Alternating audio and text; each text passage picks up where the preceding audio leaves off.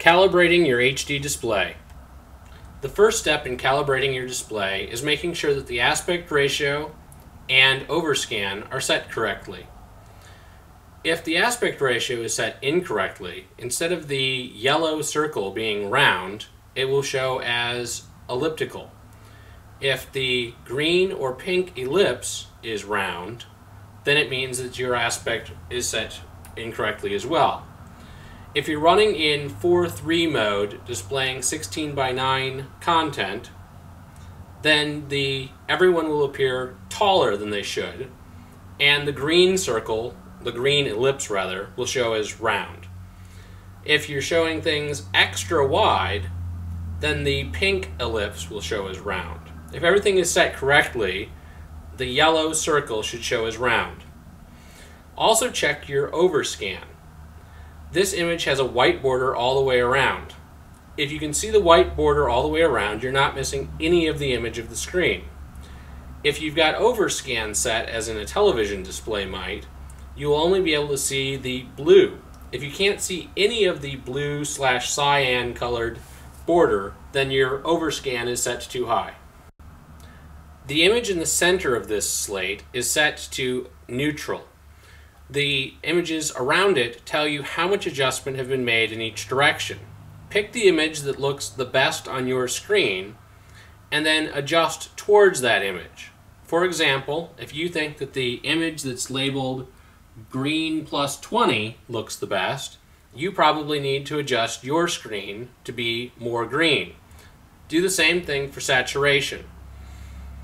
A perfectly balanced image should allow you to see all of the pinks of the girl's dress and all of the blacks of the priest's robes. This slate works in a manner similar to the last slate. Find the image that looks the best on your screen and adjust towards that direction. For example, if the best looking image is contrast +20, you'd adjust your contrast to a higher setting.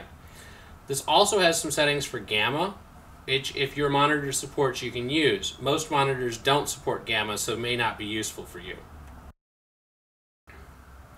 This slate allows you to adjust and make sure that both your contrast and brightness are set correctly using black and white levels.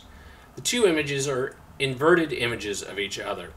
So if you can no longer see the pleats in the white image of her skirt and can see them in the black, you know that you're crushing your whites and you're set to bright. If, on the other hand, you can't see the black pleats but can see the white pleats, you've set the black too low. There are two little tick marks on the black bar and white bar, or gray bar gradient, that show you what the most bright and the most black you should be able to distinguish are. Ideally, you can see all of the shades from white to gray and all of the shades from black to gray. But if you can't get a setting that works, try and get so that you can see all of them up to those tick marks. If your black levels are set correctly, you'll be able to see the folds in this girl's shirt. If they're set incorrectly, you won't be able to see them.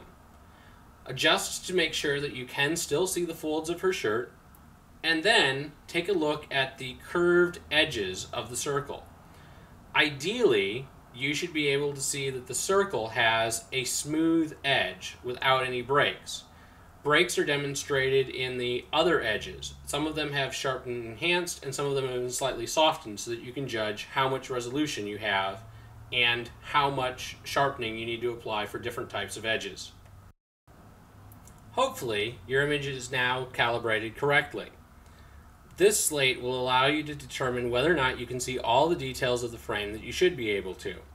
The green highlights added to the frame show you what you should be able to see in the mirrored version of the frame. Look for these details in the pant lines of the robe and of the pink dress of the girl. If you can see all of these details, you're probably reasonably well calibrated.